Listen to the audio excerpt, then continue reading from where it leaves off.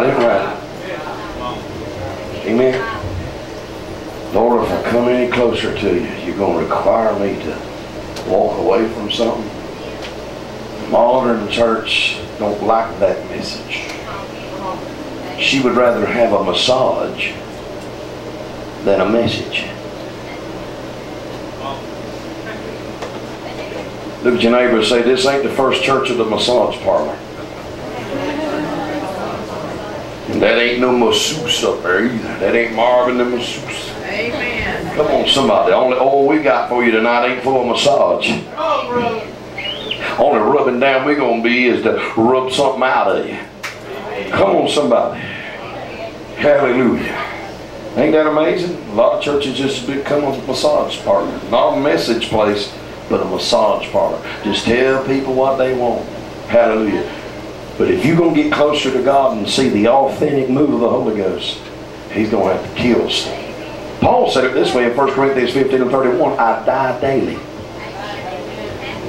I die daily. I've heard people in revivals where I'd be preaching and say, my God, it's so long. And, you know, they just keep going. And, oh, Lord, well, I'm tired and I'm this and I'm that. Somebody shout, it's revival. It's not supposed to be the usual. It's supposed to require a sacrifice of your finances, a sacrifice of your time, a sacrifice of your sleep. I'm afraid that the church don't know much about sacrifice no more. Come on, somebody. It's supposed to require a sacrifice. If it's a real move of God, it's going to require that. I heard of a church, and I went to this church last year. I ain't going to say where. But at the beginning of the year, you know, most of us, a lot of us now, you know, and I've been doing it for years, you know, we go on a 21-day, amen, partial fast. Some have referred to it as a Daniel fast. And some people don't think there's much to it. And I say to them, Daniel did it, and he saw angels. How many angels you saw lately? One man looked at me one time, he said, well, you're not doing it right. It's got preservatives in what you eating, or it's got this, and everybody goes in the grocery store, and they concentrate more on the food than they do the fast, and they're staring at the labels. I can't eat this. I can't see they're so focused on this. I can't eat this. And one man was telling me, you're broken that fast because blah, blah, you eating this and that, and it's got that in it, and that dressing on that salad, that ain't the right kind, and I looked at him, I said, read Daniel chapter 10. It said Daniel, amen, didn't anoint himself for 3 weeks. That simply translates he didn't take a bath for 3 weeks. I said, sir, are you obeying the scripture all the way to its fullest? It looks like to me you've had a bath. I'll go ahead and tell you, the Holy Ghost ain't told me not to take no bath. The only man the Holy Ghost will tell not to bathe is the one that ain't married. The rest of you ain't heard the Holy Ghost, sir. And your wife will confirm it. Come on, thou shalt not be as Lazarus stinketh. Come on, somebody. You can have some stinking thinking, but you better not have no stinking body. That's how the, look at your neighbor and say, that's how the devil saith your wife.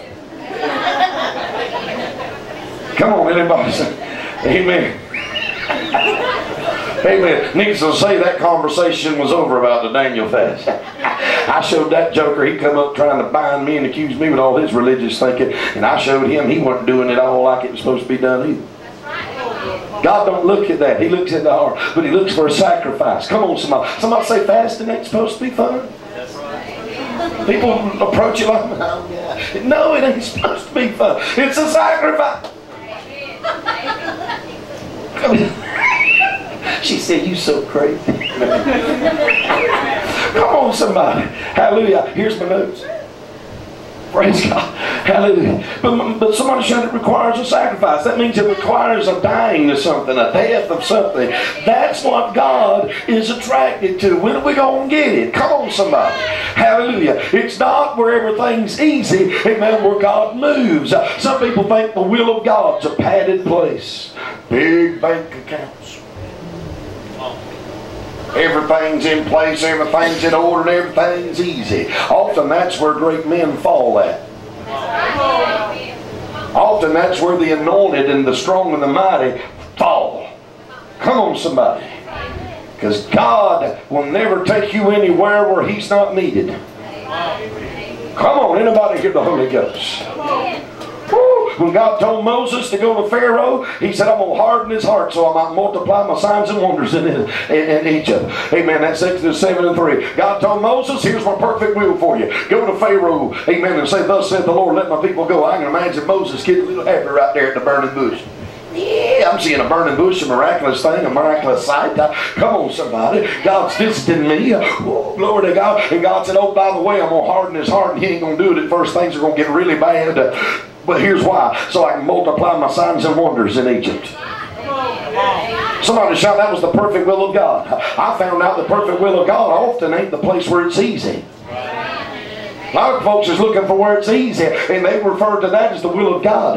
No, where it's easy, I don't need God. But where I have to go through something, where it requires me to depend on Him, that's where God is. That's where miracles are at. That's where God takes flesh, amen, and humans, amen, glory to God, and by His Spirit anoints, glory to God, and uses them to do signs and wonders and miracles. Somebody shout, you ought to rejoice, amen, when it's hard.